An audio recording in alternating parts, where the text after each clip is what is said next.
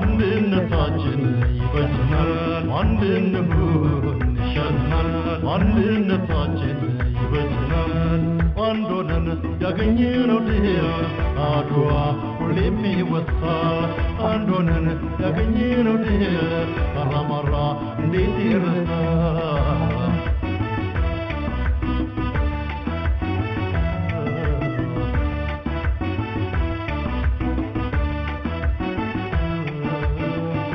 ሰላም ጤና ይስጥልኝ የተከበራችሁ ተመልካቾቻችን ከኢቲቪ መዝናኛ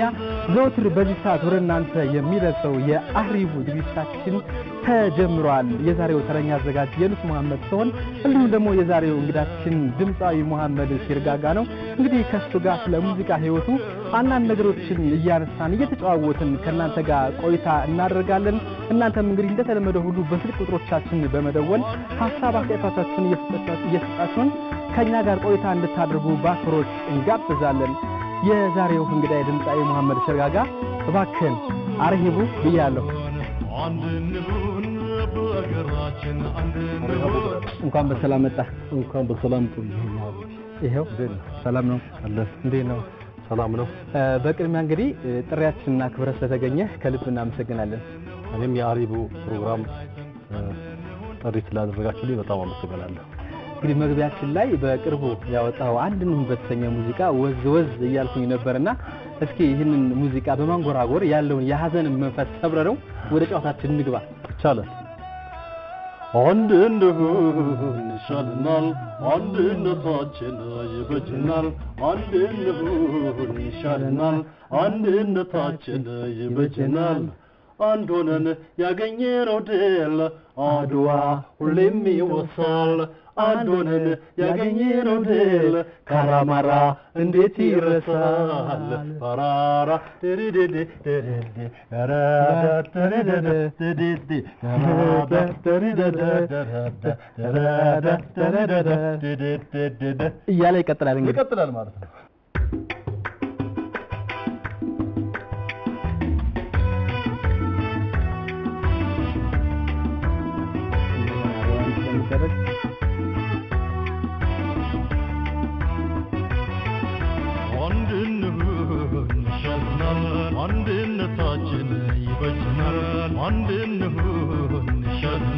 አንድነታችን ይበጀናል አንድ ሆነን ያገኘነው ድል አድዋ ሁሌም ይወሳል አንድ ሆነን ያገኘነው ድል ካራማራ እንዴት ይረሳል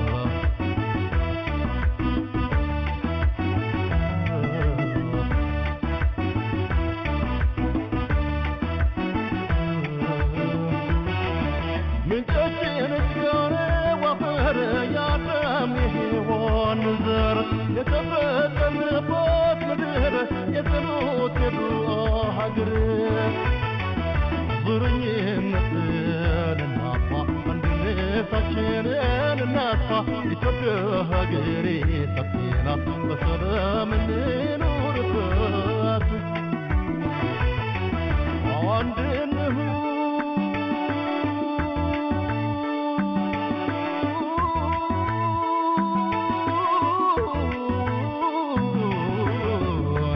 አንድ እንሁን በአገራችን አንድ እንሁን እንደ ድሮ አንድ እንሁን ተመካክረን አንድ እንሁን ተነጋግረን አንድ እንሁን ለእድገታችን አንድ እንሁን ተወያይተን አንድ እንሁን ተከባብረን ኑረናል ተዋደን ኑረናል ተደጋግፈን ኑረናል ተጋብተን ኑረናል ተዋልደን ኖረናል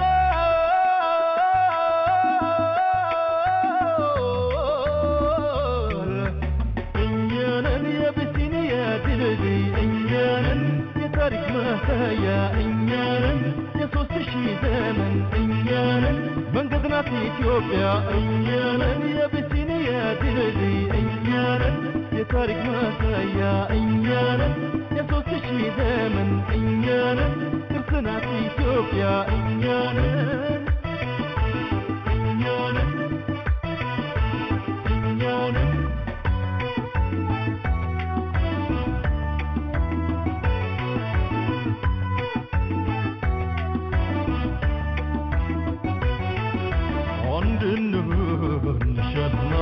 አንድነታችን ይበጀናል አንድ እንሁን ይሻለናል አንድነታችን ይበጀናል አንድ ሆነን ያገኘነው ድል አድዋ ሁሌም ይወሳል አንድ ሆነን ያገኘነው ድል ካራማራ እንዴት ይረሳል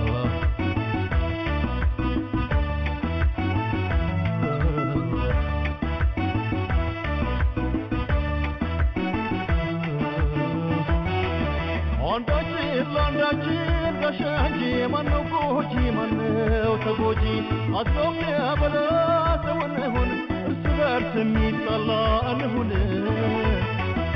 ይቅርብን ተንኮልን እናርግዝ በሰረረ እንተጋገዝ አንድነታችንን እንመልስ የተረከብነውን እናውርስ አንድ እንሁን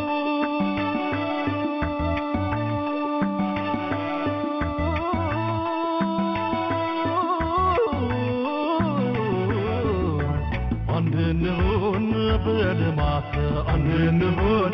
በህብረት አንድንሁን ለመስራት አንድንሁን ድህነትን አንድንሁን ለማጥፋት አንድንሁን ለመለወጥ አንድንሁን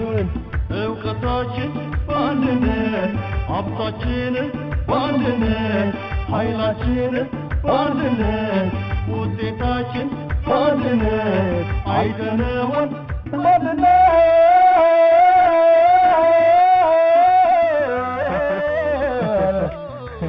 አንድነት አንለያይም አንድነት አንለያይም አንድነት በጥንት ጀምሮ አንድነት አንለያይም አንድነት በጥንት ጀምሮ አንድነት ጽናት ሁሌም ነገም ዛሬም አንድነት አንለያይም አንድነት ጽናት ሁሌም ነገም ዛሬም አንድነት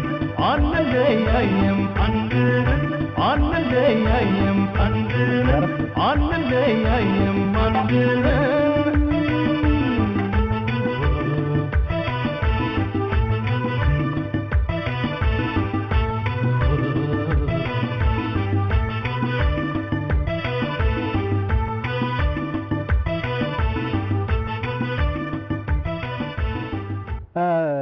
ድምጻዊ ሙሃመድ ሲርጋጋ እንግዲህ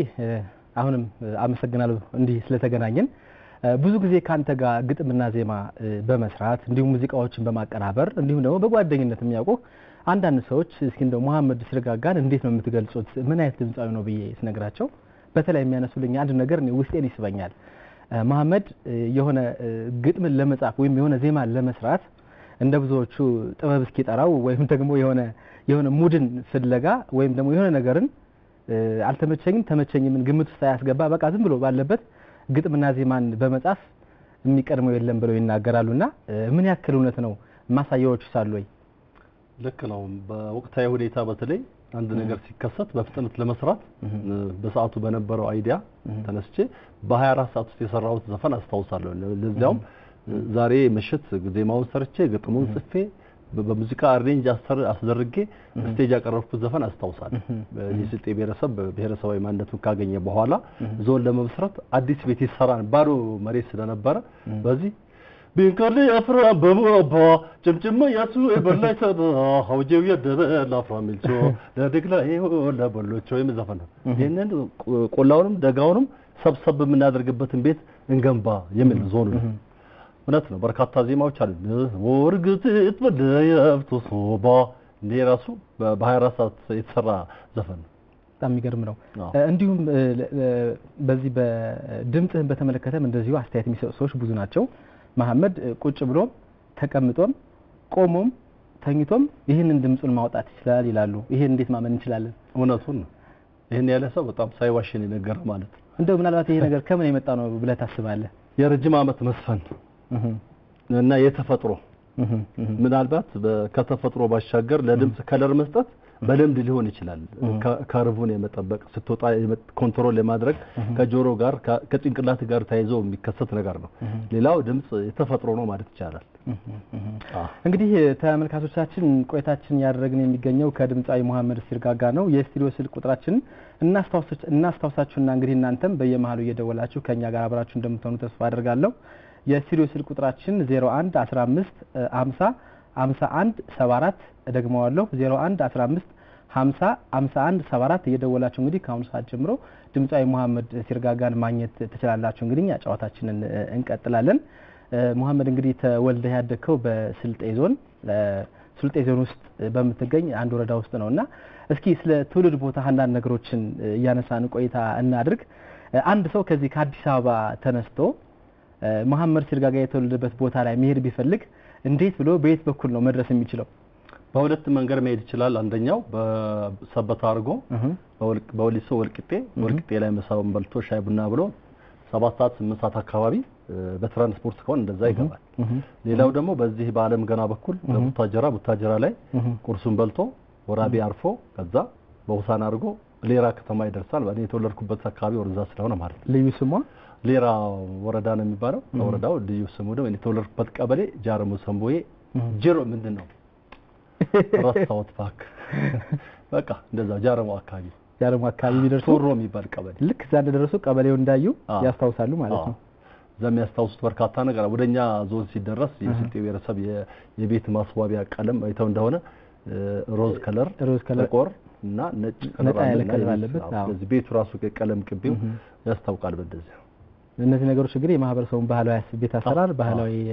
እነዚህ ግርግዳ ላይ የሚቀቧቸው ነገሮች ብዙ ጊዜ ልክ ስልጤ አካባቢ ስንደርስ እናስታውሳቸዋልና በዛ በኩል ቢሄዱ እንግዲህ ያገኙኛል እያልክ ነው እንደው እንዴት ሙዚቃ ጀመርክ የሚለው ነገር መንሳቱ አይቀርምና ምናልባትም ትምህርት ቤት ውስጥ አካባቢ እንደጀመርክ ነው መረጃው አለኝ እንዴት ነው ወደ ሙዚቃው ልትገባ ያቻልከው በምን አጋጣሚ ነው እዛ ትምህርት ቤት ውስጥም ልትጀምር የቻልከው ታው በዛ ዘመን በነገራችን ላይ ልጅ ያለሁም አንጎራጉር ነበርና እኔ የነበርኩበት ሰዓት ለሙዚቃ ብዙም አይጋብዝም በልጅነቴ ማለት ነው ከዛ ወደ ሰባዎቹ ውስጥ በርካታ ድምጻውያን የወጡበት ዘመን ነው እነሱ ስራዎች ምትት ያደረኩ ትምህርት ቤት ጫወተ ነበር ሮሃ ባንድ ወቅት በርካታ ድምጻውያን አብቅሏል እና ፍሬም ታምሩን ቴድሮስ ታደሰን ነው አይደበበና አረጋይ ወራሽን ጻይ ዮሐንስን ሁሉም በርካታ የሴት ድምጻውያንም ጭምርና መልማል ነኩኩ ነጻነት በርካታ ድምጻውያን ነበሩና በዛን ሰዓት የሙዚቃው ወርቃማው ዘመን የሚባለው ማለት ነው ያልተልከሰከሰ ጥራቱን የጠበቀ ማንኛውም ዘፋኝ በምንም ያልተደገፈ ማለት ነው ቀጥታ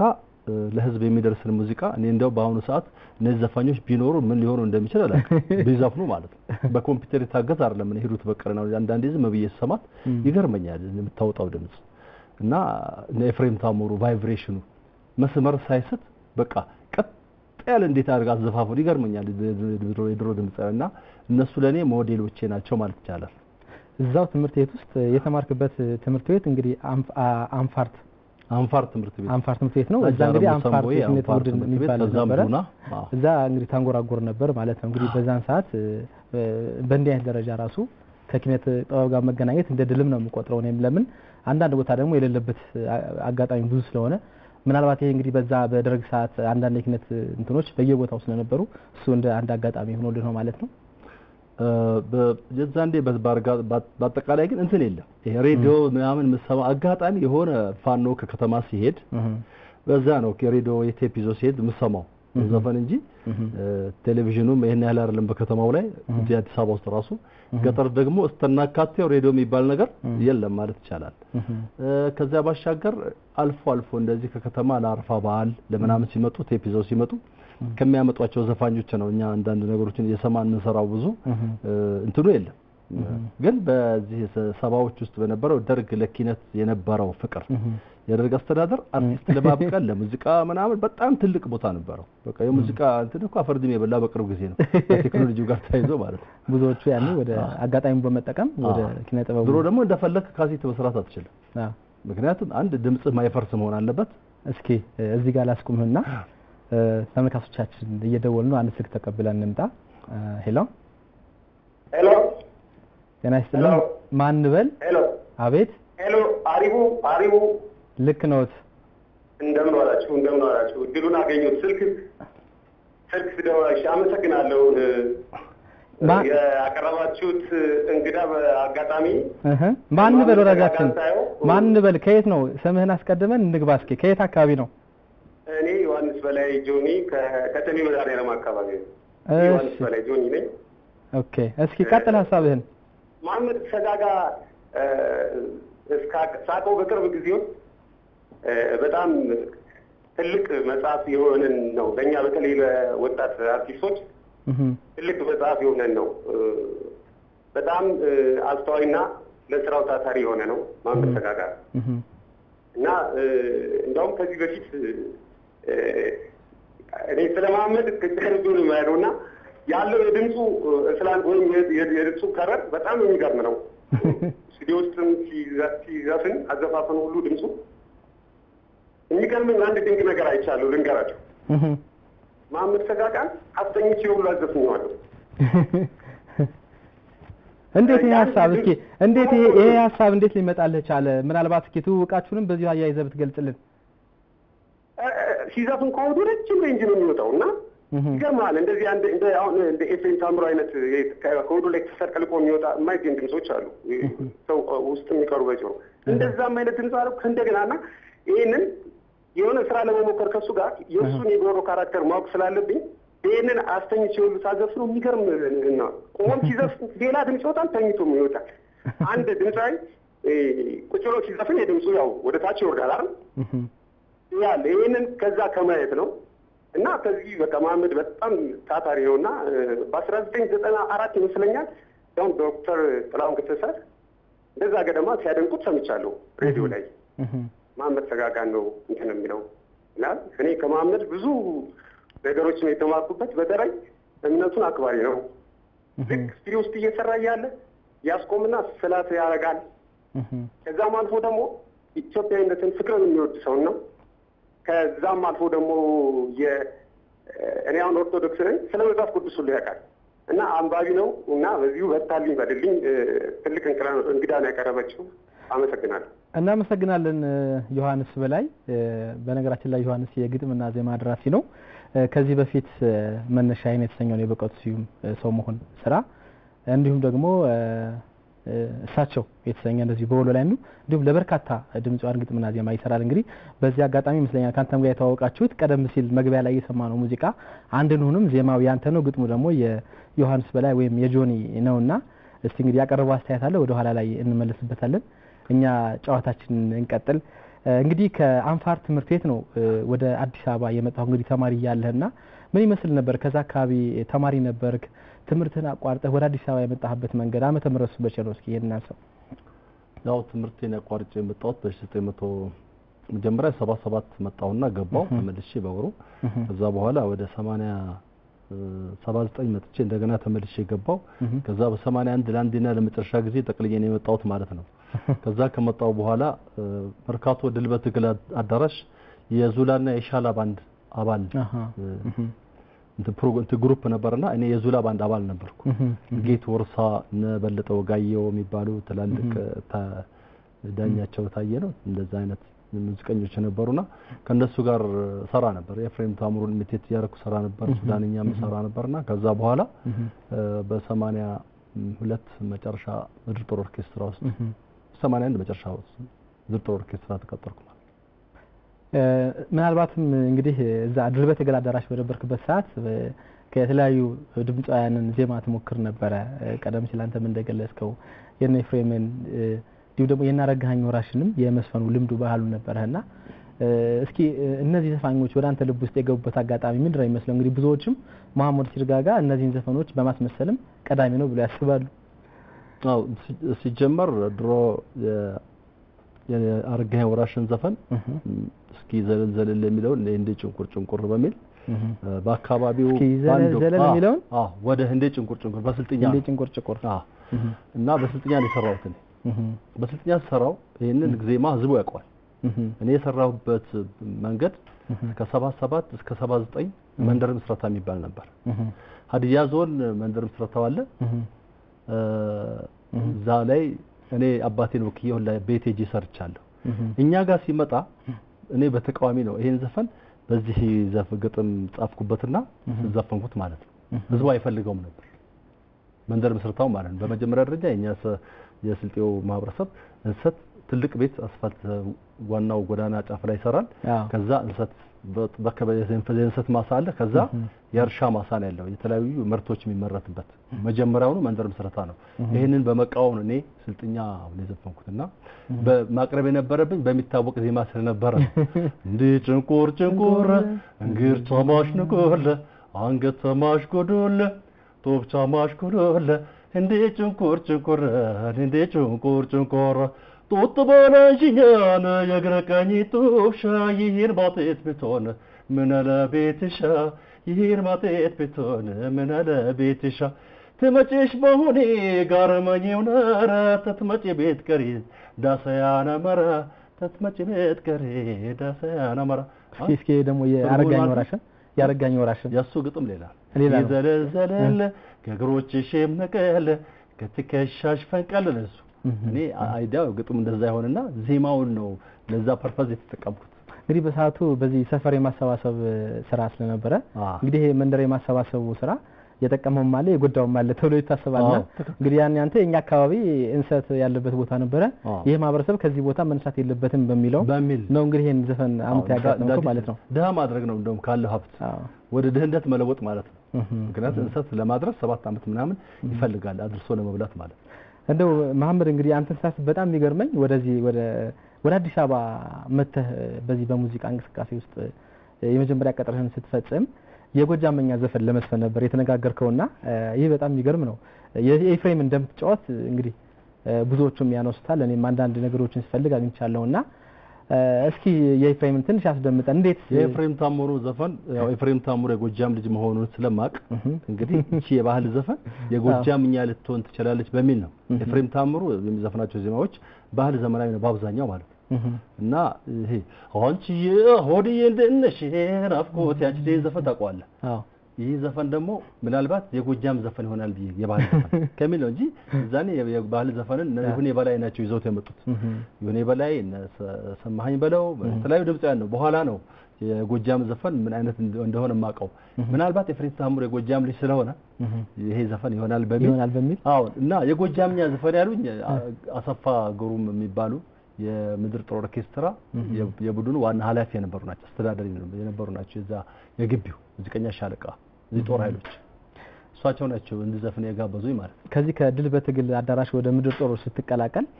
በዚሁ በጎጃመኛ ነው የገባው ወይስ ነው በስልጠኛ ሙዚቃ ነው ጎጃምኛው ዘፈኛ ከዛ በኋላ ሌሎችንም ድምጻያን ዘፈን ነበርና ቤታቸው አስፋው ነበር ይቅርታ አንድ ጊዜ እንመለሳለን የአድማጭ ስልክ የተመልካች ስልክ እናስገባ ሄሎ ጤና ይስጥልኝ ጤና ይስጥልኝ ማን በል ከየት ነው ወንድዬ ነኝ ኮንታ ኦኬ ከሐዋሳ ነው የምደውለው ድምጻዊ ወንድዬ ኮንታ ከሐዋሳ እናመሰግናለን ያው እንግዲህ መሐመድ እዚህ ነው አስተያየትህንም ጥያቄህንም መቀጠል ትችላለህ እሺ ማሜ ሰላም ነው እንዴት ነው ወንድዬ እግዚአብሔር ይመስገን እንደምን ነው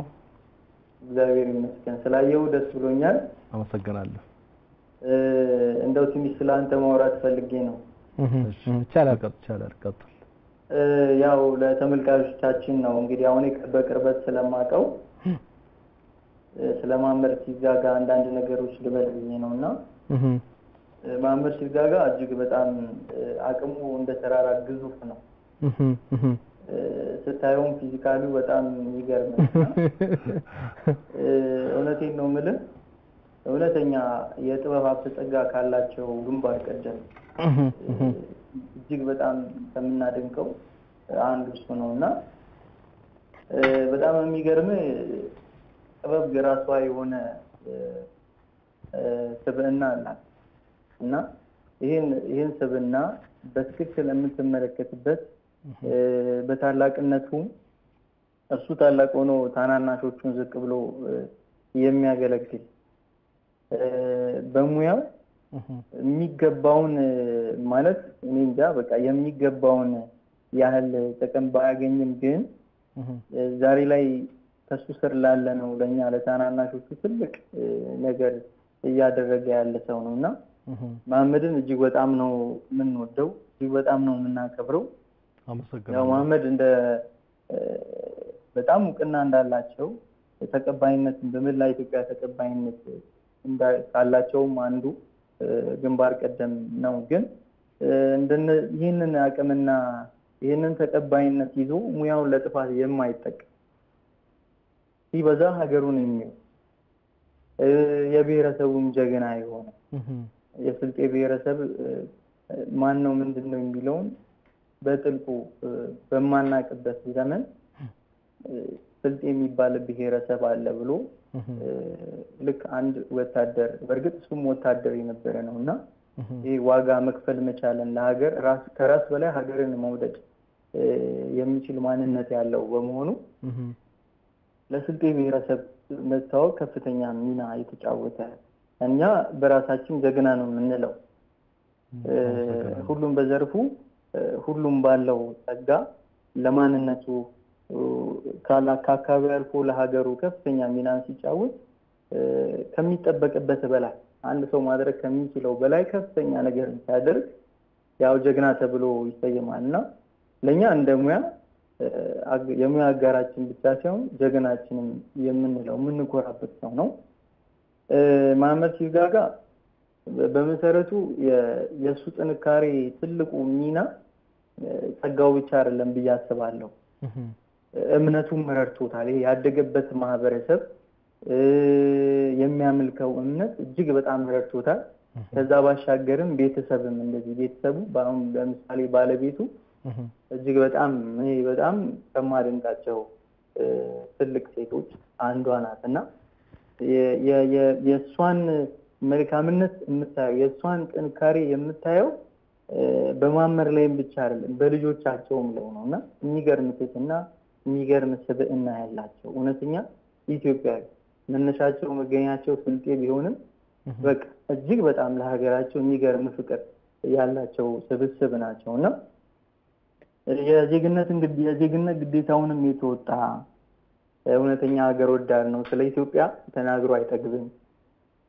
ያው እናንተም ታውቁታላችሁ በደንብና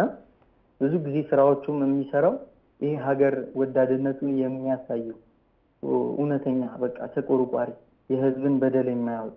ህዝብና መንግስት ሲነጣጠል የማይፈልግ የማያውቅ አሁን አብዛኛውን ጊዜ አይታችሁ ከሆነ ብዙዎች ትንሽዬ የሱን ያህል አቅምና ጸጋ ሳይኖራቸው ተሰጥቶ ሳይኖራቸው ወይም ክብርና ዝና ሳይኖራቸው ትንሽዬ ለኪነ ጥበብ የሆነች እውቀት አለን ብለው ዛሬ ላይ በሚሰሩት ሙዚቃ ህዝብና መንግስትን የመነጣጠል ይሄ የህሉምናት የባዕድ አምልኮ አሰራር ኢትዮጵያ ውስጥ እንዲሰፍን ከፍተኛ ሚና የሚጫወቱ እርቃነ ቢስነትን የሚሰብኩ የአደንዛዥ እጽ ተጠቃሚነትን ሌሎች እነዚህ በቃ ልክ ያልሆኑ ከኢትዮጵያዊ ማንነት ጋር ሊሄዱ የማይችሉ ስራዎችን የሚሰሩ ሰዎች አሉ እና እጅግ በጣም ሙሃመድ እኔ በቃ ዘመኔ ሙሉ እስካወቅኩት ድረስ እና እስከቀረብኩት ድረስ በቃ ሙያው ለመልካም ነገር የመጠቀም እና በጣም የሚገርመው ንግድ ራሱ ሙያውን ይዞ ንግድ ውስጥ ራሱ አይገባም እና ታማኝ ነው። ለቤተሰቡም ታማኝ ነው፣ ለሀገሩም ታማኝ ነው፣ ለብሔረሰቡም ታማኝ ነው። አብረነው ላለነውም አሁን አብረን ደቡብ ኢትዮጵያ ሙዚቀኞች ማህበር የኛ ያው ታውቀዋለህ አንተምና ማህበራችን እንዲመሰረት ከፍተኛ ሚናን የተጫወተ ይሄ ቀድመን እኛ እንደው እንድንደመር ቀድመን አንድ እንድንሆን ከፍተኛ ሚናን በመጫወት ደቡብ ኢትዮጵያ ሙዚቀኛ ማህበር እንዲመሰረት ትልቁ ሚና የተጫወተ ነውና እሱ በእርግጥ በብዙ ነገር ይበልጠናል። ግን መብለጡን ወደ ዝቅታ ራሱን ዝቅ አድርጎ መምጣት ከኛ ጋር ነው። ወደ ላይ ከሱ ከፍ የሚሉ እንደነጋሽ ማሙድ ሌሎች ጋር አይደለም የሚንጠለጠል እና ልክ እንደ ኢየሱስ ክርስቶስ በተወለደ ጊዜ እርሱ ነው ወደ ዮሐንስ ጋር ሄደው እሱ ታላቅ አምላክ ሆኖ ነገር ግን የሄደው ወደ ታናሹ ጋር ነው፣ ወደ ዮሐንስ ጋር ነው ሊጠመቅ።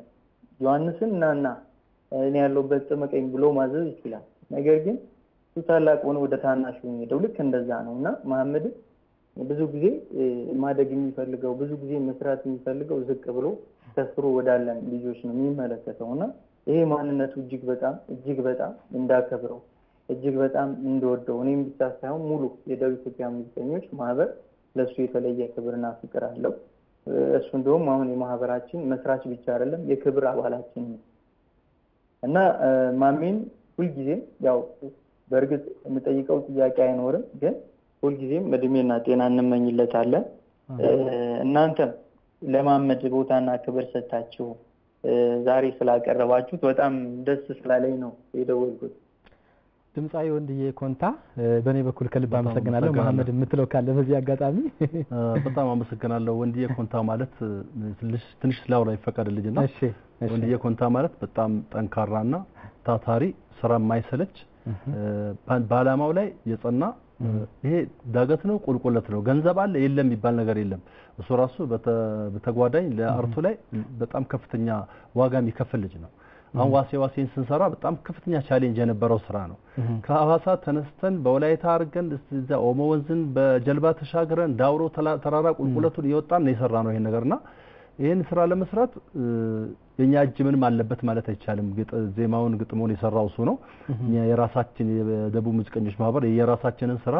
ይዘን ገባን እንጂ ይሄን ስራ ሰርተን ተሰባስበን እንትን ጽፎ መተዳደሪያ ደንብ ጽፎ መታወቂያ አሰርቶ ላይሰንስ ተቀብሎ ይሄን ነገር በጣም ከፍተኛ ጥረት ያደረገ ልጅ ነውና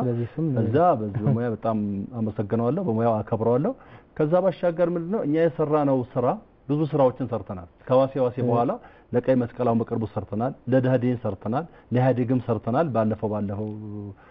ዘመነ መለወጫ አካባቢ ማለት ነው ግን ዋሴ እኛ ከሰራነው በኋላ ሚዲያ ላይ ያገኘሁት እኔ በትንሽ ሚዲያ ላይ ነው በቃ ደቡብ ቴሌቪዥን ራሱ አንድ ቀን አስተላልፎት ያውቃል እኛ የሰራነው ለአባይ ነው ኢትዮጵያዊነትን የሰበከ ነው ሀገራችንን ነው እዚህ ላይ አድቨርታይዚንግ ያደረግነው በእያንዳንዱ ግጥም ላይ ኢትዮጵያን ነው የሚያነሳው ለህዳሴው ግድብ ነው በቃ የሰራነው አይዲያው እንደዛ ነውና ጥሩ እስኪ የወንድዬን ሐሳቦችንም ያንተን ሐሳቦችንም መለስ ብለን እንመለስባቸዋለን ምናልባት መስመር ላይ ካለ እንግዲህ ድምጻዊ ወንድዬ ኮንታ ስለደወለ ከልብ እናመሰግናለን ቀደም ሲል ያቆነውን ሐሳብ እናንሳውና እንግዲህ ወደ ኋላ መተን ከሱ ጋርም የሰራችሁት ስራ አለ እሱንም ያነሳን ቆይታችን አብረን እናደርጋለን እስኪ ወደ እንግዲህ ከ1981 እስከ 83 ባለው ጊዜ ውስጥ እንግዲህ ከዚህ ከድል በትግል እስከ ምድር ጦር ድረስ የሰራህበት ነውና እንደው እዛ ቦታ ላይ ቀደም ሲል ለገለጽ ነው እንግዲህ የጎጃም አማራን ባህል በመጫወት ብዙዎች ያደንቁህ ነበር እንደው ከተቻለ ትንሽ የኤፍሬምን አንጎራጉረንልን ወደ ቀጣዩ ጨዋታችን ብናመራ ይቻላል አንቺዬ ሆዲዬ እንደነሽ ናፍቆት ያችነሽ አንቺዬ ችላት በይ ምነው የያዘኝ ፍቅርሽ ነው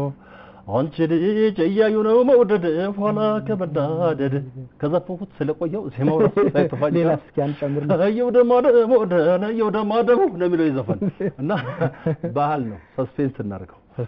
እና ይሄንን ሰራንና ከዛ በቃ እዛው ስራ እንድቀጥል ተደረኩ ከዛ ምድር ጦር ኦርኬስትራ በየሄደበት እስከ አሰብ ኪሎማ በረሃ ድረስ አሳይታ ዱፍቲ ብላቴ በየአምቦ ታጠቅ ያንዳንዱ ቦታ እየዞርን ሰራ ነበር ለወታደሩ ማለት ነው ተመልካቾቻችን እንግዲህ ጨዋታችን አሁንም ይቀጥላል በስልክ ቁጥራችን 01 15 50 51 74 እየደወላችሁ አሁንም የፈለጋችሁትን ነገር እንግዲህ ከሙሃመድ ሲርጋጋ ጋር ማውራት ትችላላችሁ ከዚህ በኋላ እንግዲህ ወደ አልበሞቹ ነው የምንሸጋገረው በ1988 ነው የመጀመሪያውን አልበም ያወጣው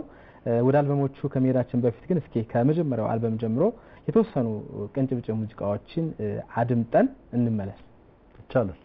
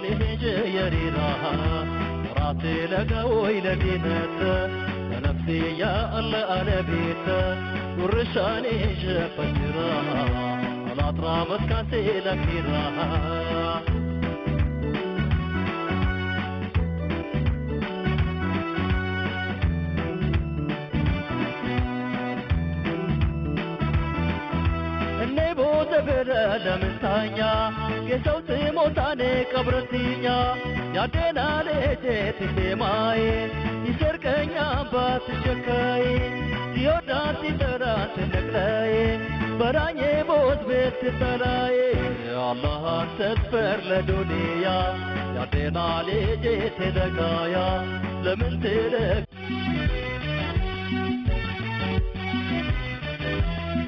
وای دل بوش ویجاشه وج وجیلا نباشه ناشتگی بدوتاشه مجلسی ورداشه وابی لبلا تیرانی آنورای تیراشه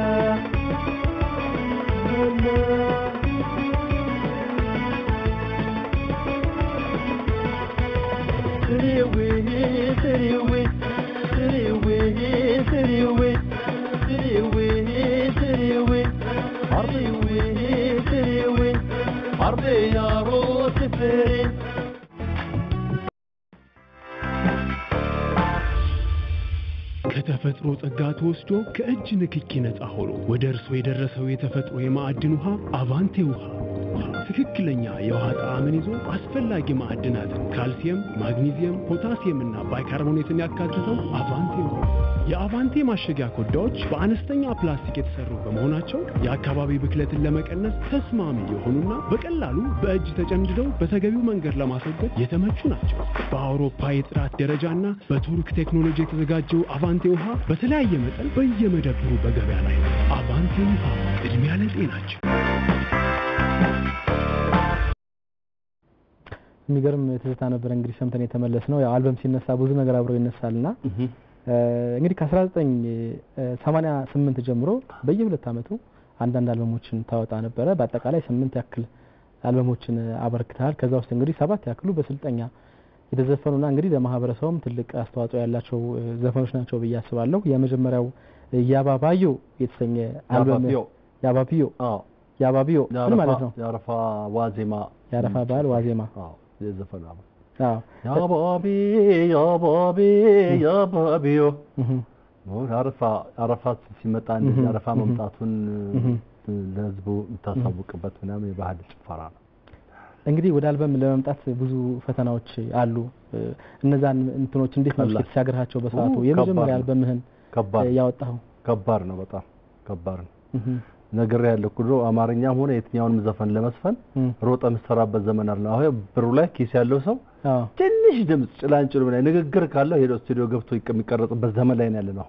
የሙዚቃውን ኢንዱስትሪ ማፈርድ የሚያበላው አንዱ ይሄ ነው። ጥራቱ የጎደለ ምናምን ያንን ነገር ነው። እና ድሮ አንድ አልበም ለመስራት በመጀመሪያ ድምጻዊው ሪትም መቻል አለበት። ቀጥሎ ከኪ መውጣት የለበት። ድምጽ መንሸራተት የሚባል ነገር አለ። ለምን ይሄን ማስተካከያ የለም። ኮምፒውተር ወዳ ጠጋ ወደዚህ ጠጋ ቆርጦ መቀጠል ምናምን መስፋት ስለሌለ ድሮ ልክ አንድ ዘፈን ጀምረ እስክትጨርስ ከላይ አናቱን መጨረሻ ላይ ሄደ የመጨረሻውን አናቱን ግጥም ብትስት ድጋሚ ከላይ ነው የሚጀምረውና በዚህ ጊዜ ደርሻለሁና ካሴት ለመስራት በጣም ከፍተኛ ቻሌንጅ ይጠይቅ ነበር ድሮ። እንደ ዛሬ በቀላሉ ስቱዲዮ ገብተ ምናምን 10 ዘፈን ሰርተ የምትወጣበት አይነት አይደለም። እኔ 10 ዘፈን እኔ አስታውሳለሁ በ2 ሰዓት ውስጥ ጨርሼ ወጥቻለሁ። 10 ዘፈን ስቱዲዮ ገብቼ ቁጥሩ 2 አልበሜ በ2 ሰዓት ውስጥ ልምዱ ስለነበረ ዝግጁ ስለነበረ ለምን ያኔ መጀመሪያውን ሰርቻለሁ። መጀመሪያ ላይ ቀጥታ ልክ እንደ ኤፍሬም ታምሩ ነው። አንድ ዘፈን ለመስራት ጧት 4 ሰዓት ገብተን ከቀኑ 10 ሰዓት ላይ የጨረስነው። ሁለተኛውን 10 ሰዓት ጀምረን ከምሽቱ 2 ሰዓት ላይ የጨረስነውና አሁን ዝም ብለህ ከቆምክበት ይቀጠልና ተሰፍቶ ምናምን አሁን ድሪቶ ባለ በቃ ድሪቶ ደምሳት ሙዚቃው መስራታው የለም። ያን እንግዲህ በደንብ የመታሸቱም ነገር በደንብ የመስራቱም በዛ ላይ ደግሞ ያንተ ድምጽህ እንግዲህ ብዙዎቹ የሚመሰክሩት ነው። ጠንካራ የሆነ ደስ የሚል ድምጽ ስላለህም ሊሆን ይችላል። እንግዲህ ያንተንም ቅድም ወንድዬ እንዳለው እሱንም በመጠቀም ሊሆን ይችላል። እንግዲህ ከዚህ ከመጀመሪያ አልበም ውስጥ ነው በነገራችን ላይ ሰበርታ የተሰኘውን የሙሐመድ ዋርዲን የውቁ ሱዳናዊ እንግዲህ አንጋፋ የሱዳን ሙዚቀኛ ነው አሁን በህይወት የለም የሱን ሰበርታ የተሰኘውን ሙዚቃ ተጫውታ አልበም ውስጥ ሁሉ አካተዋል ይሄን ዘፈንህንና እንደው ይሄ ለሱዳንኛ ዘፈኖች ያለ ፍቅር እንዴት ነው የጀመረው ወደ አልበምስ የቀላቀልክበት መንገድ እኔ ብቻ ሳልሆን የኢትዮጵያ ድምጻውያን አብዛኞቹ ከዶክተር ጥላውን ገሰሰ ጋር ጀምሮ ማለት የሱዳንኛ ዘፈኖችን ያልዳሰሰ ድምጻዊ የለም ከድሮ ጀምሮ ማለት ጥላውን ያስተናፍቀኝ አንቺ ከቶ ግዴለሽ የህይወቴ ህይወት የሰይድ ከሊፋና የሙሐመድ ወዲ ዘፈኖች ናቸው ሲገለበጥ እንደዛ ነው ማቀው ሌሎች በርካታ ዘፈኖችም አሉ ነጋሽ ማህሙድም ቢሆን እና ያ አለ ሁላችንም ላይ እንትን የሚል ነው ከዛ ባሻገር ግን እኔ ድሮ ገጠር ያለው አዲስ አበባ ሳልመጣ አንዳንድ ምሽት እንደዚህ ዝም ብለን ሬዲዮ ስንከፍት ሰማ ነበር ሱዳንኛ ዘፈኖችና ያ ነው ጫና ያደረገብኝ ስለምን አልሞከረውም የሚለው ነገር የመጣው በኋላ ነው ያው ጎሮሬን ስለካው መስራት እንደምችል መጣ አየሁት ማለት ሰበርታ ስለዚህ ማለት ይቻላል እስኪ صبرت واستنيت كثير أتمنى عملي نفسي وأقول بكرة الجنة من بعيد وياما سألنا ومن قلبي بدايلك ما عيني تنا رارارارا ما تخجلي لسمت غولي استعجلي رارارا ما تخجلي لسمت غولي استعجلي رارارارا عطشت قلبي كل يوم تجملي يديني كلمة وسامحيني وطولي رارارارا لا لا لا لا لا لا لا لا لا لا لا لا لا لا لا لا لا لا دري لا لا لا لا لا لا لا لا لا لا لا لا لا لا برادادا دريد فريد دريد دريد برادادا برادادا برادادا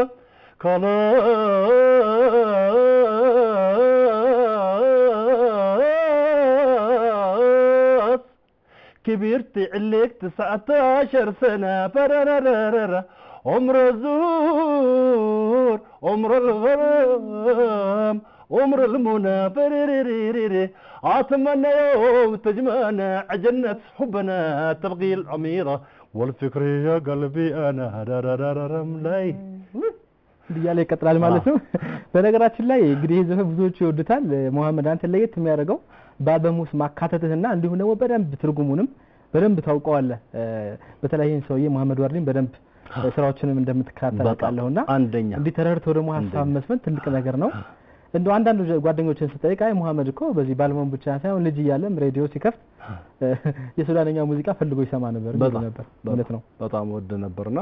በአጠቃላይ ግን ከተማ ላይ እንደምታየው ስልጤ ሻይ ቤት ሱቅ ምናምን ባለቤት ስለነበረ የሱዳንኛ ዘፈን ከሃይማኖቱም ጋር አያይዞ የሱዳንኛ ዘፈን በጣም እንሰማ ነበር ማለት ነውና እኛ ረመዳን ላይ ሁላ እንሰማው ነበር በጣም ነገር ማለት የፍቅር ዘፈን እኮ ነው ሰበርታ استني خطير ለረጅም ጊዜ በትዕግስት ተጠበቅኩሽ እኮ ነው ትርጉሙ ሴት ለሴት እኮ ተዘፈነው አጣሽ ቀልብ አንድ አድማጭ ጨዋታችንን እንቀጥላለን አንድ አድማጭ እናስገባ ሄሎ ጤና ይስጥልኝ ሄሎ ጤና ይስጥልኝ ማን እንበል ከየት ነው አወል ሲረሱ ከስልጤ ዞን ኮልባራ ወረዳ ኦኬ እሺ እስኪ እንግዲህ ሙሐመድ አጠገቤ ነው ያው አስተያየትም ካለ ጥያቄም ካለ ይቻላል አገኘው እሺ ሄሎ አቤት ማሙድ ሰላም አለይኩም ወአለይኩም ሰላም ወራህመቱላሂ ወበረካቱ ጤና ይስጥልኝ አላህ አልহামዱሊላህ እንዴት ነው ደህና ነህ አላህ አልহামዱሊላህ ማሜ እንወድሃለን በጣም ነው የምናደንቅህ እንዴት ነህ አለሁ በጣም ደህና ነኝ አመሰግናለሁ ማሜ አሁን እዚህ በምን አይነት የምትገኘው እንዴት ነህ አንተ ኑሮ እንዴት ነው ጤናስ እንዴት ነው አንተ ያለው በጣም በጥሩ ሁኔታ ነው ያለሁት አልহামዱሊላህ ማሜ ወየ ጥያቄ አለኝ እሺ አንተ ለኛ ለስልጤ ማህበረሰብ ከሌለበትና ምንም የለም ተብሎ ብዙ ዋጋ ከከፈሉ ማህበረሰቦች አንዱ አንተ ነህ በጣም ብዙ ዋጋ ከፍላል ቆላ ደጋው በግሬ ባጥጣ ቀበጥ ቁልቁለቱ ሳይቀር በግሬ ወጥተህ ወርደሃል በጣም ብዙ ስትለፋለ በየገበያው ከ87 ጀምሮ ነው አንተን ማቀ ከ87 ጀምሮ በየገበያው ከተማዎቹ ስትይዙም ባልካዎች በግር ስትሄድ በጣም ብዙ በገበያ ቀን ብዙ ተከታቃለሁ ብዙ ዋጋ ስትከፍልም አቃለሁ ከዚህ ከአልከሶ በዘብደር ተራራ አርጋ ወደ አልቾ ቄልቶ ሳይቀር ባያን ተራራ በግር ስትወተሰአቅ ነበር እና በዛን ያክል ይሄ ማለት መጥቶ በጣም ብዙ ስራክስ በብሔረሰቡ ላይ በሰራቱ አቃለሁ ነገር ግን ለአንተ የተደረገ ነገር ምን አለ ለአንተ ይሄን ያክል ብዙ ብሔረሰቦች ለልጆቻቸው ለዘፋኞቻቸው ብዙ ቦታ ያለው የኛ ብሔረሰብ አመራሮች ግን በዚህ ልክ ለአንተን በዚህ ልክ ምላሽ ይሰጡሃል ወይ? ታምና መሰግናለን አወል ጥያቄን ከጨረስክ ሄሎ ጨረስክ ሄሎ አወል አልጨረስኩም እሺ እየሰማው ስለዚህ አንተን አሁን እኛ በአንተን ገዳጋ ያለው ሰው ለብሔረሰቡ እንደ ቅርስ አድርጎ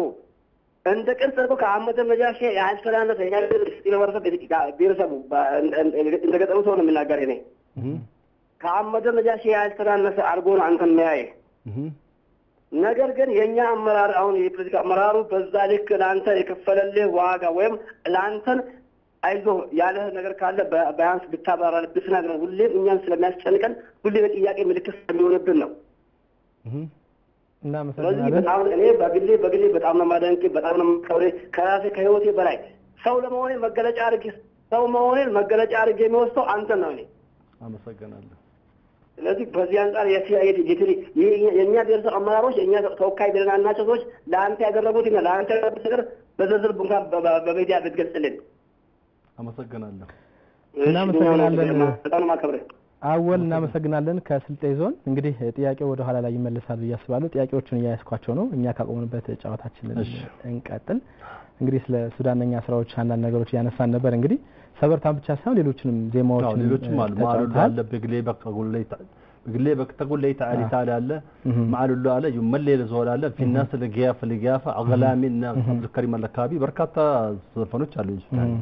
እንግዲህ በየሁለት አመቱ 98 ላይም 90 ላይም 92 ላይም 94 ላይም እንደዚሁ የተለያዩ አልበሞችን አውጥተሃል በ96 ዓመተ ምህረት ያወጣው ግን ያ ሰላም በርካታ ርዕሰ ጉዳዮችን የዳሰስክበት ዘፈን ነበረ ስለ ሰው ልጅ ስለ ዓለም ስለ በርካታ ነገሮች የተጫወትክበት ሙዚቃ ነበር ማለት ይቻላልና እስኪ ያ ሰላምን እንዴት ልትሰራው ቻልክ ምን አይነት አጋጣሚ ተፈጥሮልህ ነው ያ ሰላም እንደምታየው የዚህ የኢራን ምንድነው ኢራቅ ከፍተኛ ህዝብ የሚያልቅበት ጊዜ ነበርና ከላይ እሳት እየዘነበባቸው እኛም ኢትዮጵያ ውስጥም እንደዚሁ ሃይደር ትምርት ቤት የትግራይ ልጆች ኤርትራን ባነሳቸው ጦርነት እዛው እንደዛ አይነት ነገሮች አሉና ከወቅቱ ጋር ሳይው ለዚህ ነገር ስለ ዓለም ሰላም ለምን አልዘፍንም በሚል ተነሳውና ሐሳቡን ይዤ የተወሰነ ከሰራውት በኋላ ዴልታ መሐመድ እንዲጨርሰው ሰጠውት ዴልታ መሐመድ በደንብ አድርጎ ጻፈው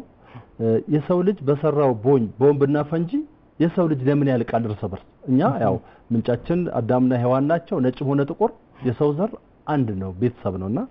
እስቲ ነገር ለምን ይሆናል በሚል ነው እኔ የሰራውትና ተቀባይነት አግኝቷል አንዳንድ ሰው ግራ ያለው ምሳል እኔ ለኢትዮጵያ ሰላም ለአፍሪካ ለኤሲያ ለኢሮፕ ለአሜሪካ ብዬ ነው ያልኩት እስራኤል ሳይቀር ፍልስጤም እስራኤል ነው ኢራቅን ሁላ አንስቼበታለሁ በስራው ማለት ነው እና የዛሬ 16 አመት ነው ስለ ሰላም ስለ ሰው ልጆች ሰላም የሰው ልጅ የተከበረ መሆኑን ለመግለጽ ነው የሰራው እስኪ ዳይሬክተራችንን አዘጋጅቶት ከሆነ ያ ሰላምን በተወሰነ ደረጃ ቀንጨብ አድርገን ተመልክተን እንመለስ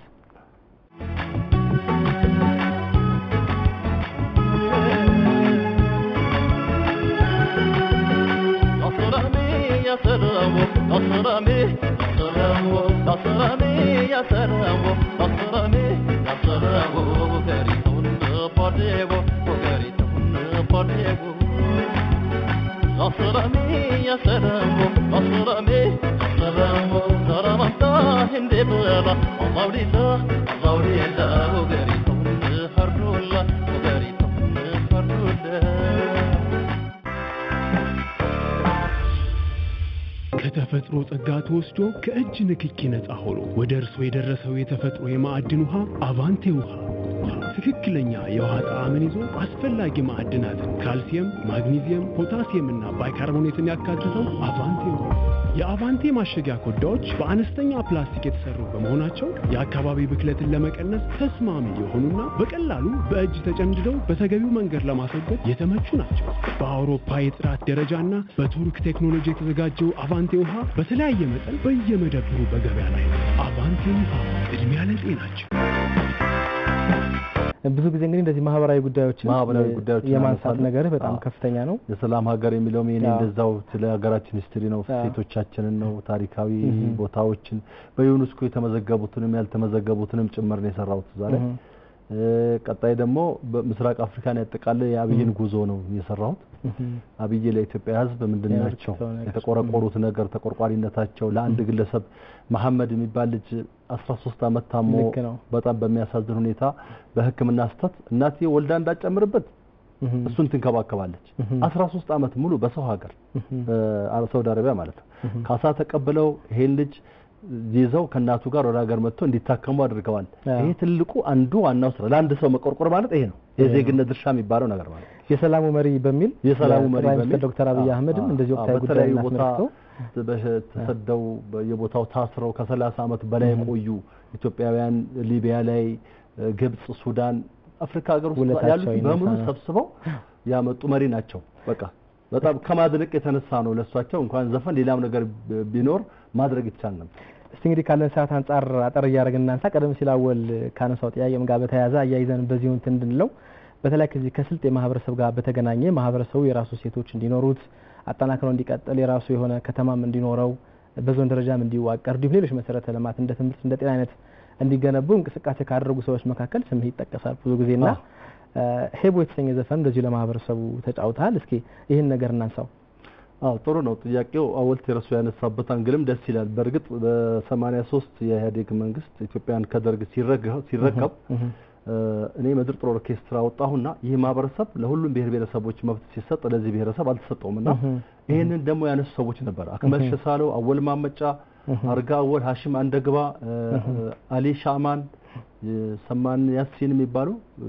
ወጣቶች በያፓ ጊዜ የታስረው የነበሩ የፖለቲካ ንቁ አስተሳሰብ የነበራቸው ነበርና ይሄ ጥያቄ እኛም እኮ የራሳችን ቋንቋ የራሳችን ኩታ ገጠም መሬት የራሳችን ባህል ሁሉ ነገር ያለን ሰዎች ነን በሚል አነሱ።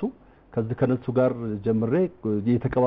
እየተቀባበልን ለ10 አመት ታገለናል። በዛ ትግል ውስጥ ዝም ብሎ አይደለም በሪፈረንደም ተወስኖ የተሰጠን። ምክንያቱም ይሄ ማህበረሰብ እኔ ወደዚህ የገባሁበት ዋናው ዓላማ እኔ በህይወቴ በጣም ማዝንበት ነገር ሁለት እህትማማቾች አንድ ቤት ውስጥ በምጥ ሲሞቱ አይቻለሁ። በህክምና ማለት ነው ህክምና ባለመኖር ምክንያቱም ታላቅየው የተወሰኑ ልጆች ከወለደች በኋላ በምጥ ስትሞት ባይኔ አይቻለሁ። በአመቱ ልጆቿን ታሳድጋለች ብለው ታናሽ እህትየው ዳሩት በዛው በአመቱ እዛው ቦታ ላይ ስትሞት አይቻለሁና አሁን በጣም ከሚያሳዝነኝ ነገር አንዱ ነውና ይሄ ነው ወደዛ ውስጥ እንድገባ ያደረገኝ። ከዛ ማህበረሰቡ የግድ በቃ እኔ በህይወቴ አያቶቼ ያስረከቡኝ ነገር አንድ ነገር አለ። ይሄን ነገር ማህበረሰቡ ከዚህ ከፖለቲካ ከጀመሩ ልጆች ጋር ወጣውረዱን ያላቸውን ጉዞ ረጅም ጉዞ 50 ኪሎ ሜትር በእግር እንደዚህ እየሄድን ነው ቅስቀሳ አድርገን ማህበረሰቡ ራሱን እንዲችል 10 አመት በሪፈረንደም እንዲወሰንለት ካለን ሰዓት አኳያ አጠራ አድርገን ልዩ ዞን ሆኖ ብቻው ቢወራ ሳምንት አይበቃውም ጉዞ እና ያንን ትግል አድርገን ሰላማዊ ትግል ነበር። በርግጥ የኢህአዴግ መንግስትም ሰላማዊ ትግል ስናደርግ አልተጫነንም በሰዓቱ እንግዲህ ራሳችን ማንነት አለን ካላችሁ ጠይቅ መብት ስለነበረ ማለት እና ጠይቀን ዛሬ በስልጤ ዞን ውስጥ አንቱ የተባለ ሆስፒታል ማህበረሰቡ ባለሀብቶች ከኪሳቸው አውጥተው ከገበሬ ማህበር እያንዳንዱ ገበሬ ማህበር በሬውን ፈረሱን እየሰጠ በኢትዮጵያ ውስጥ ኮምፕሬሄንሲቭ ስፔሻላይዝድ የሚባል ትልቅ ሆስፒታል ገንብቷል። ጤና ጣቢያዎች ደግሞ በየቀበሌው አሉ። ውሃ አልነበር። ለዚህ ሁሉ ዘፈኛለሁ እኔ ቅድም የነገርኩ ዘፈን ስለ ሆስፒታል ስለ ትምህርት ቤት ምናምን ትምህርት ቤት ራሱ እኛ ከ6ኛ ክፍል ያለፈ ትምህርት የመማር እድሉ አልነበረንም። ለምን በአካባቢው ሃይስኩልም አልነበረም። ሁሉም የስልጤ ተወላጆች ተበትነው በኢትዮጵያ ባሉት ከተሞች በሙሉ ድሬዳዋ፣ ጅጅጋ የመጀመሪያ ጉዟችን ጅማ አጋሮ ነው። ከዛ ደምቢዶሎ፣ አዲስ አበባ፣ አላባ፣ ዲላ ሁሉ ቦታ ላይ ባሉት ባለሀብቶቻችን እና ያስተማሯቸው ልጆች ናቸው ዛሬ ዞኑኑ ምናምን ቀጥ አድርገው ያዙት ማለት ይቻላል። እና የመማር እድሉም አልነበረንም። በትምህርቱም ላይ ትልቅ ችግር ነበረ። በጤናውም በሕክምናውም ችግር ነበረ። እና ይሄንን የተቀባበልን ትልቅ ትግል አድርገናል መስተል ጓደኞቼ ጋር ቅድም ያነሷቸው ርዕሱን ያነሱ ሰዎች ስለሆኑ ነው። ታሪክ እንዳይዛባ ነው። ከዛ በኋላ ሀጂ ሻሚል ሰው በጣም ትልቅ የስልጤው አጋር እሳቸው ትልቅ ተጋድሎ አድርገዋል ለዚህ ማንነት ገንዘባቸውን ጊዜያቸውን ቤተሰቦቻቸውን በሙሉ ሌሎችም አሉ በቁጥር ብዙ አጅረዲ የሚባሉ አሉ አጅረዲ ሄቦን ከመጋበዛችን በፊት የተወሰነ ሰዎች አሁን ቅድም እንዳነሳው የነዚህ ሰዎች ጀዛአቸው ያለፈው ጀግኖች ጀዛ ከበላ የነዚህንም አሁን የታገሉት ሰዎች ጀዛ እንዳትበሉ በሚል ነው ይሄን ሄቦን የሰራውትና በዚህ ትግል የተሳተፉ ሰዎች ለሞቱትም በህይወት ላሉትም ጭምር ነው ሄቦን የሰራውት። እስኪ ተመልካቾቻችን ሄቦን አድምጠን አብረን እንመለስ።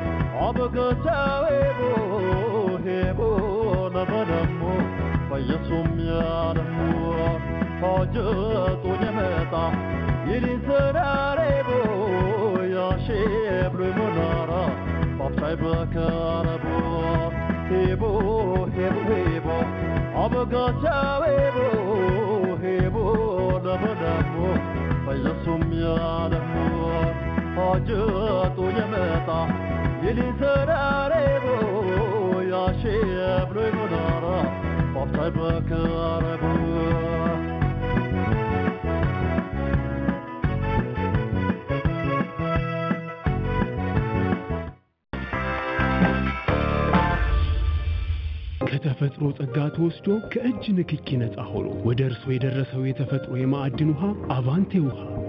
ትክክለኛ የውሃ ጣዕምን ይዞ አስፈላጊ ማዕድናትን ካልሲየም፣ ማግኒዚየም፣ ፖታሲየም እና ባይካርቦኔትን ያካትተው አቫንቴ ውሃ። የአቫንቴ ማሸጊያ ኮዳዎች በአነስተኛ ፕላስቲክ የተሰሩ በመሆናቸው የአካባቢ ብክለትን ለመቀነስ ተስማሚ የሆኑና በቀላሉ በእጅ ተጨምድደው በተገቢው መንገድ ለማስወገድ የተመቹ ናቸው። በአውሮፓ የጥራት ደረጃና በቱርክ ቴክኖሎጂ የተዘጋጀው አቫንቴ ውሃ በተለያየ መጠን በየመደብሩ በገበያ ላይ ነው። አቫንቴ ውሃ ቅድሚያ ለጤናችን። እንግዲህ አድምጠን ተመለስን። ሄቦ የሚለው እንግዲህ በርካታ በተለይ በስልጤ ማህበረሰብ ውስጥ በርካታ ስራ የሰሩ ሰዎች የተወደሱበት ዘፈን ነው። ግን ባጭር የምትመልስልኝ አንድ ጥያቄ ልጠይቅ። እንግዲህ ካወል ጋር አያይዤ ይሄን ሁሉ ላደረክበት ነገር የስልጤ ዞን አመራሮች ወይም ደግሞ ሌሎች የሚመለከታቸው አካላት የመንግስትም የፌደራል መንግስትም ምን አደረጉልህ የሚል ጥያቄ ነው ያቀረበልህ። ምናልባት ለዚህ አጭር መልስ ቢኖር። ለኔ ለግል ማድረግ የሚባለው ነገር ብዙ ባይኖርም ለኔ በቃ የስልጤን ብሔረሰብ ዞኑን በማልማት በተለይ ከሆስፒታሉ ባሻገር እና ዩኒቨርሲቲው ተሰርቷል። አሁን ከዩኒቨርሲቲው ባሻገር ደግሞ ሌላው ሃይረንዚ የሚባል ትምህርት ቤት አለ። ይህ ሃይረንዚ ትምህርት ቤት በጣም ጠንካራ ጎበዝ ተማሪዎችን ከ1 እስከ 3 የወጡትን ተማሪዎች ከየዞኑ ከየወረዳው ተሰብስበው አዳሪ ትምህርት ቤት አለ። እዚህ ትምህርት ቤት ውስጥ እዛው ነው የሚመገቡት፣ እዛው ነው የሚኖሩት፣ እዛው ነው የሚያጠኑት። በጣም ትልቅ ሀገሪቱን በጣም ይገነባሉ። ኢትዮጵያን ከስልጤ አልፎ ኢትዮጵያን የጀርባ አጥንት ሊሆኑ የሚችሉ ጠንካራ ተማሪዎችን ሊያበቅል የሚችል ሃይረንዚ የሚባል ትምህርት ቤት ገንብተዋል እነዚህ ባለሀብቶች። ለኔ በግሌ የሚባለው ነገር ተውና ለማህበረሰቡ ከሚጠቅም ነገር ይሄ ለኔ እርካታዬ ነው። ሆስፒታሉ እርካታዬ ነው፣ የኔ ውጤት ነው ብዬ ነው የማስበው። ገብቷል? ሽልማቱ ይሄ ነው። ሽልማቱ ይሄ ማየት። ሌላው በዞን ውስጥ በርካታ ባለሀብቶች እንደዚሁ ሌሎች ልማቶችም አሉ። ከተማውን ከማሳደግ ከባዶ መሬት የተነሳ ነውና ይሄ እኔ በታገልኩት ትግል ከጓደኞቼ ጋር በመጣ ውጤት ባለሀብቱ ደግሞ ይሄ ተሳትፎ በማድረጉ ለኔ የሚደረገው ነገር ብዙም ቦታ አልሰጠሁትም። የለኝም ምንም ነገር ያ ነው ለኔ ስጦታ። ስለዚህ በትክክል ነገሮች ተግባራዊ ሆኖ ማየት በራሱ ለአንተ ትልቅ እንትን ነው። ማህመድ እስኪ ስለ ቤተሰቦችህ አንሳልንና እንትን እንበል። ቤተሰቦቼ ቀደም ወንዴ ሲያነሳ ነበር። ቤተሰቤ ባለቤቴ በጣም ለኔ ያው ዶክተር አብይ አህመድን ብለዋል ከጀርባ የሚባለው ነገር ከጎን ወደ ኮን ወንድ ይመጣ ነው። በመሰራቸው በማድረጋቸው ነገሮች ሁሌም ከጎኔ ናት። ልጆቼም በጣም ጥሩ ልጆች ናቸው። በሃይማኖት በዲን ታንጸው ግብረ ገብ ተምረው እያደጉ ነው። ምክንያቱም ስለ ኢትዮጵያ ፍቅር ከኔን ከባለቤቴም ይማራሉ። ሀገራቸውን ይወዳሉ። ብሔረሰቦችን የትኛው ብሔረሰብ የትኛው ጎረቤት እኔ ቤት እንደፈለገ ቢጫወት ተቃውሞ የላቸው ተቀበለው አስተናግደው የሚያስተናግዱ ልጆች ናቸው ያሉኝና እኛ አሁን ኢትዮጵያ ውስጥ የጠፋው ነገር ምንድነው? ትውልዱ የፌስቡክ ትውልድ ሆነና የግብረ ገብ የሚባለው ነገር ማንኛውም ሰው ሃይማኖታዊ ትምህርት ይገራዋል። ማንኛውም ኢትዮጵያዊ የኦርቶዶክስ እምነት ተከታይ ልጆቹን በመጀመሪያ በቤተ ክርስቲያን ነው ማነጽ ያለበት። ድሮ ነበረ ሀገርን መውደድ፣ ወላጅን ማክበር፣ ታላቅን ማክበር፣ ለታናሽ መታዘዝ፣ ሽማግሌዎች ሲመጡ ቦታ መልቀቅ። ዛሬ ስትናካተው ሽማግሌዎች የሚከበሩበት ዘመን አይደለም። በጣም ያሳፍራልና እኛ ድሮ ለሃይማኖት አባቶች የነበረን ክብር አሁን ሳይው የለም። እስከዚህም ነው ለምዕራቡ ዓለም ራቁት ወደኛ እየመጣስ መጥቶ ስለወረረን ይሄን ነገር እንከላከል። ሙስሊሙ ልጆቹን ቁርአን ቤት መስጠት አለበት። ጎን ለጎን ከዘመናዊ ትምህርት ጎን ለጎን በቃ ስለ ሀገር፣ ስለ ኢትዮጵያዊነት፣ ስለ ሀገር ፍቅር፣ ስለ አንድነት መስበክ ነው። ዛሬ ፈረንጅ በሰለጠነ ሞባይል በሰራው ሞባይል እኛ ጠንካራው አያቶቻችን የድሮ አንድነታችን ለዛሬ ማንነታችን ነው። ያ እነዛ የገነባትን ሀገር ጥግ ተቀምጦ በሞባይል ያፈርሳል። ገሌ እንዲህ ያለ ጊዜ መፍጀት እድሜ እንትን ማለት መፍጀት ዝም ብሎ ኖርማሊ ማለት ነው። ስለዚህ እያንዳንዱ ወጣት ሀገሩን የኔ ድርሻ ምንድነው ለሀገር የምንሰራው የሚሰሩ ሰዎችን አስተያየት እየሰጡ ማደንዘዝ፣ ማበላሸት፣ እንደገና መንቀፍ ሳይሆን እኔ ምን ሰራው የኔ ድርሻ ምንድነው ለሀገሬ ጠንክሮ መማር ጎበዝ ተማሪ መሆንም እኮ ሀገርን መገንባት ነው አይደል? የተማሩት ናቸው እኮ ፈረንጆች ዛሬ እነሱ የሰሩት ማቴሪያል እኛን ያገለገለን ያለው ከምናየው ከዚህ ካሜራ ጀምሮ ማለት ነው። እና እኛ ደግሞ ድርሻችን ምን እንስራ? ዝም ብሎ በማያገባው ፖለቲካ ቋንቋ እየገባ ማንም ተነስቶ በፌስቡክ ላይ ገሌን እንዲህ ያለው ገሌን ትርጉም የለውም። ሀገራችንን እኛ ሁላችንን መጠበቅ አለብን። ለትውልዱም ደግሞ እኛ የምንወዳትን ሀገር ወደን ለልጆቻችን እንዲረከቡ ማድረግ ነው። ሃይማኖታችን መውደድ አለብን። ጎን ለጎን ሃይማኖቱን የሚወድ ሰው ሀገሩን ይወዳል። ልክ ነው። በቃ ይሄ ነው። በጣም እናመሰግናለን መሐመድ። እንግዲህ ብዙዎችም መስላንተ መሐመድ እንግዲህ ዘፋኝ ይሁን እንጂ እየዘፈነ መሃል ላይ ዘፈኑን አስቆሞ አዛን ከተባለ ሶላቱን ሰግዶ የሚነሳ ድምጻዊ ነው። ማንም ሰው እንግዲህ በግብረ ገብም በሃይማኖትም በስራውም እንደዚህ ጠንካራ ከሆነ ብዙ ነገሮች መለወጥ ይችላሉ ብለን ያሰብከው ዘፈኖቹም ላይ እንግዲህ ስለ ኤችአይቪ ኤድስ፣ ሌሎቹ ስለ ሴቶች ጭቆና፣ የተለያዩ ነገሮች በርካታ ነገሮችን በመስፈን ብዙ ስራዎችን እንደሰራ አካሲቶች ይናገራሉ። እንግዲህ ተመልካቾቻችንም ስራዎችን የበለጠ እንደሚያደምጡ ተስፋ እናደርጋለን። እንግዲህ በቆይታችን ለደወላላችሁልን በሙሉ ከልብ እናመሰግናለን። እንግዲህ ካለን ሰዓት አንፃር በርካታ ነገሮችን እንቀንሳቸውን ከሞላ ጎደል የተወሰኑ ነገሮች ተነስተው ብለን እናስባለን። መውጫችንን የምናደርገው እንግዲህ 2009 ዓ.ም ዋሴ ዋሴ በሚል ርዕስ 16 ገደማ ምትሆነ የደቡብ ድምጻውያን ባድ ላይ 19 ምትሆነ የሰራችን ዋሴ ዋሴ የተሰኘ አባይ ላይ መሰረቱን ያደረገ ዘፈን በመስማት ነው። እንግዲህ ይህንን ሙዚቃ የጋበዘን እንውጣ። አንተም ስትል ትበልልኝ። ዋሴ ዋሴ ዋሴ ገረብዙ አባይ ገረብዙ አባይ